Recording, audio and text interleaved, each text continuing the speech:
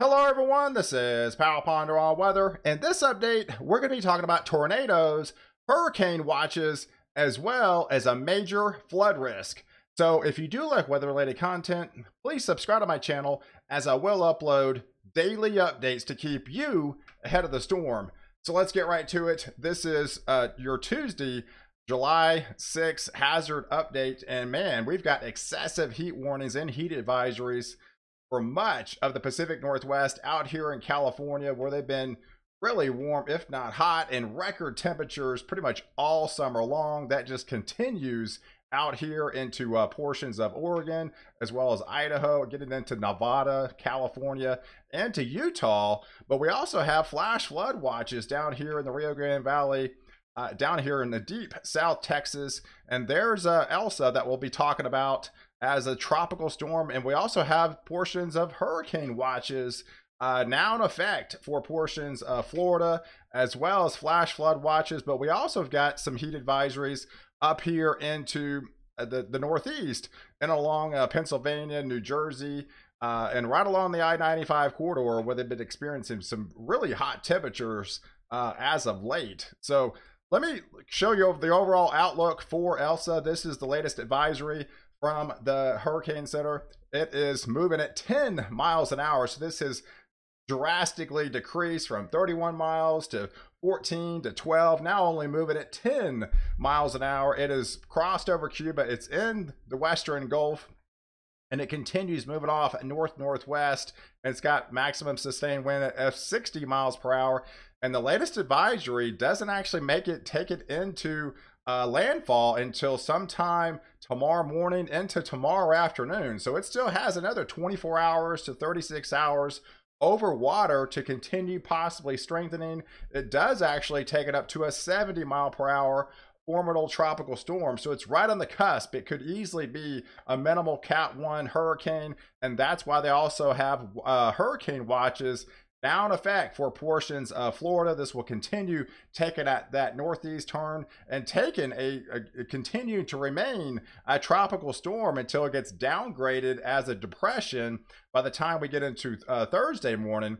But it actually could reform again back into a tropical storm as it comes off the coast of the Carolina. And you can see by Friday morning, it's pretty much offshore, off the Jersey Shore, with tropical storm force conditions as this races off into the northeast by Saturday morning. So let's expand the view and look at the history of Elsa. It formed way out here in the main development region, which was very unusual for this time of year. It became a storm, and then it also became a hurricane out here by the Lesser Antilles. That's where it maxed out at 85 miles per hour.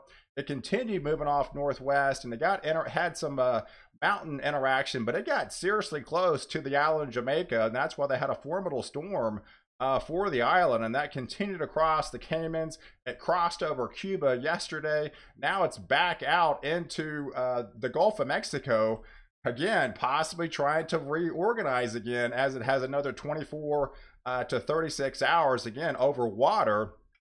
So if we zoom in, you can definitely see the latest update as of 10 o'clock. They had a wind gust out in Key West of 51 miles an hour. I think I saw a report it maxed out at 60 at one point. But yeah, you can see the outer bands are already getting close into the Key West area, into the Naples area. This will continue lifting off and kind of hugging the coast. And everything's on that east side, which is the dirty side. And so it's going to be, making an impact on the west coast of Florida, raking along the coast, dumping some very heavy rain along the way. So as we take a look at the overall rain, yeah, so places into Tampa Bay, into Sarasota, that's where they have a moderate risk of excessive flooding starting today, going into the early portions of tomorrow, as this storm is nearby.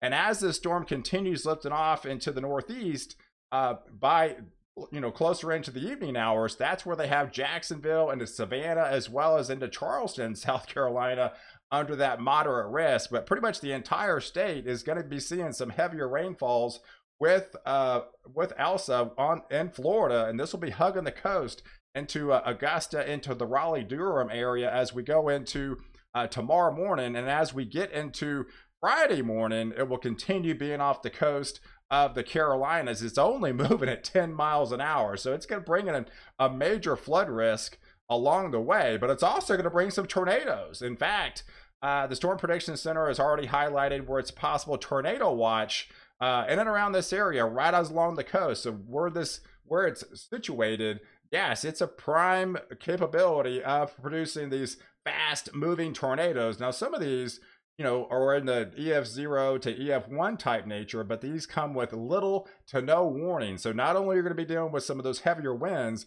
but you could be looking at isolated spin ups of tornadoes is easily not out of the question with this threat right along the coast, in and around the Fort Miles area into Tampa on the western side of Florida. So definitely be on the lookout for tornadoes, as a tornado watch is pretty much going to be effect anytime now. If not, it's already activated from the Storm Prediction Center. So you guys in Tampa and to St. Petersburg, in and around the Orlando area, into Clearwater, that's your main area focus for that tornado development later on this afternoon into the overnight hours. But even into portions of Jacksonville, even to Miami, it's not out of the question. Almost the entire state is under the gun, could see a tornado threat from Elsa as this will continue getting closer off to the coast. But another aspect from this storm is the storm surge. Not only did it increase from a 2 to 4 feet, earlier, now it's up to 3 to 5 feet in and around the Tampa Bay area. So that's where they feel like it's going to be the highest storm surge. Now, granted, this storm is moving north-northwest, and they flow counterclockwise. So that's the concern. As this swings around, it'll push the higher surge up into the Bay Area. So that's where they feel like they're going to be seeing the highest storm surge. But it also may come at a time where it could be close to high tide. It's supposed to be in and around this area by tomorrow morning, but if it slows and it's only moving at 10 miles an hour, it could definitely be where they have the highest storm surge, getting in and around the center of it, closer to the high tide time frame. So that's going to be adding to those totals as well. It's not factored in here, so it's definitely a huge concern right along the coast of that inland push offshore, with those 30-foot waves offshore will be driving those heavier rains and that wind, along with that tornado, that storm surge along the coast. Could be looking at some floods right along the coastal regions of those areas. But if we expand the view and take a look at the overall aspect for the entire United States, we've got that dominant ridge. It's been just relentless for the Pacific Northwest and much of the West, where you've been high and dry. You can't really buy a drop of rain that continues. We do have a boundary where we do have a little cool front. That's going to kick off some stronger storms today into portions of Minnesota as well as of Wisconsin. But we also have that huge flood threat with a boundary coming down. We also have remnants of 95L. That's going to set the stage for some serious flooding into portions of Corpus Christi, getting down into the Rio Grande Valley area. There's your storm of Elsa coming ashore. But also, we could be looking at some severe weather for portions of the Northeast later on this afternoon. In fact, the Storm Prediction Center has already highlighted a slight risk for severe weather for portions into New York, getting into Philly, into Boston, into Tampa, into New York, New Jersey. So definitely be on the lookout for those stronger to severe thunderstorms with damaging winds, some quarter-size hail with these. And then an isolated tornado is not out of the question, but your main tornado threat is going to be along the coast into Florida. But there's also a section out here into Montana and in and around the Billings area and the Great Falls, Montana, where they could see some stronger storms later on this afternoon. So definitely be on the lookout for that if you live in those areas. But ironically, here's the latest maximum wind gust from the European model. Now, earlier on in the system, the European was not on board with Elsa at all. In fact, just the last day or two, it has drastically did a 180 flip. And now it's almost the most bullish model out of the bunch. And it actually puts it into a possible hurricane again, actually increases it up to an 80 mile per hour right off the coast with wind gust upwards to 100 miles an hour. So yes, the official forecast is to take it up to a 70-mile-per-hour tropical storm. But yeah, it's not out of the question it could raise another 5 miles per hour to be a hurricane. The Euro officially has it right now as an 80-mile-per-hour hurricane coming ashore, but it keeps the winds pretty strong. It all the way through Georgia, all the way through the Carolinas, going up off the shore, and even if when it comes offshore again, it redevelops into a tropical storm, and if not a formidable tropical storm off the coast. So this could be a huge threat. Originally the front was going to be a huge concern with this, but since it drastically slowed down, it's this Tuesday morning, and so originally it was already supposed to be making landfall now. So since it's only moving at 10 miles an hour, it's drastically changes the path over time. So now it's going to be affecting more inland region than when originally it was going to be out to sea, well out here by then. Now it's going to be impacting the majority of the East Coast. So this is going to be packing a major punch all along the way of the East Coast as we go throughout the week. And this is where it could possibly be while we go into Friday evening, right off the coast of Cape Cod here, with packing a punch of some formidable tropical storm force winds. So if we take you back to Wednesday and give you the overall outlook where the setups are going to be, yeah, there's that persistent trough and the remnants of 95L. We've got those flooding rains along the south coast of the deep south of Texas into the Rio Grande Valley, into the Corpus Christi area. Those areas are going to be under the gun with some very heavy rain. You're also going to be picking up some pretty good totals into southern portions of Louisiana, Mississippi, and Alabama. There is Elsa possibly coming ashore, getting close to shore by the time we get into Wednesday morning time frame.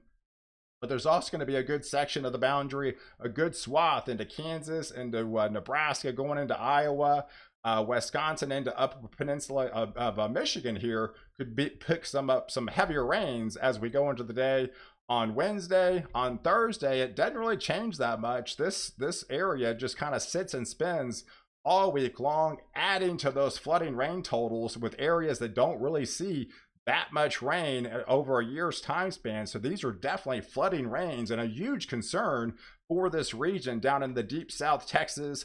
There would be Elsa coming ashore by Thursday morning. Should be in and around the Savannah, Georgia area by then, packing some tropical storm force conditions with some very heavy rains. That's where they have that moderate excessive risk for excessive rainfall for them. But then also into the Ohio Valley, into Indiana, you could be looking at some scattered to stronger thunderstorms throughout the day. So as we expand the view and go to and through Friday morning, there's Elsa that will continue lifting off the shore. It could be off the coast again, possibly back developing into a tropical storm, taking advantage of those waters again, as this could be off another tropical storm off the coast of the Jersey Shore, as this will be lifting back into tropical storm force conditions right along the coast. So definitely some heavier rains and along the I-95 corridor as we get into the day on Friday. But there's that persistent rainfall down in the deep south where, yes, they're going to be looking at some serious totals throughout the week. As we get into Saturday morning, by Saturday morning, this could be off the coast to Maine. So this stays alive for a good period of time. Pretty much all week long, we're going to be dealing with Elsa and its remnants of some form of Elsa, with some heavier rains starting to creep into the portions of Portland, as finally they start to somewhat dry out for the deep south into Texas. But the major story out west is going to be your persistent heat. And if not, going into the weekend, some of these totals are getting to be some crazy totals again in the 110s plus. I mean, Death Valley could be approaching 130 degrees. So this is some serious stuff building back into the southwest, where triple digits remain into portions of Washington and Oregon here, even 107 creeping back into portions of Idaho. So yeah, they've been dealing with some of that very excessive heat all throughout the week, and it even just gets hotter as we go into the weekend, up for this upcoming weekend. But here's some of your rainfall totals, where the ridge is going to be firmly in place pretty much all week. It's high and dry. You can't buy a drop. Where that trough and the persistent flow of 95L, the remnants of it, yeah, we could be looking at almost double-digit totals for the South Texas, getting into the Rio Grande Valley area, places into Corpus Christi easily 4 to 6 inches. San Antonio, Austin could be picking up some heavier rains. Much lighter amounts as we creep further northward into North Texas. But there's also that boundary where we have that kind of a stall boundary, that cold front, pretty much all week long, and then around into the parts of the Dakotas, Minnesota, Michigan, Wisconsin here into Michigan. Yeah, they could be easily picking up a 2 to 4 inch swath, if not some isolated amounts of 6 inches. And then, yes, of course, right along the boundary of where Elsa is going to be, they could be packing some totals of easily, 4 to 6 inches. Where it goes inland could be possibly 6 to 8 inches. That's where they have those excessive moderate flood risk in around those areas, especially as you go into the Savannah, Georgia area. But where that front is and that trough deepens, yeah, some of these totals into upstate New York, getting into Vermont, New Hampshire here, yeah, you could be looking at easily another 4 to 6 inches as well. And these are totals all the way through, Saturday night, getting into Sunday morning. So definitely some formidable weather to be dealing with for much of the country this week. So hey, I appreciate you guys watching. Do like this video, definitely leave your comments below, and don't forget to subscribe to my channel to catch the latest update where I protect you before and after the storm.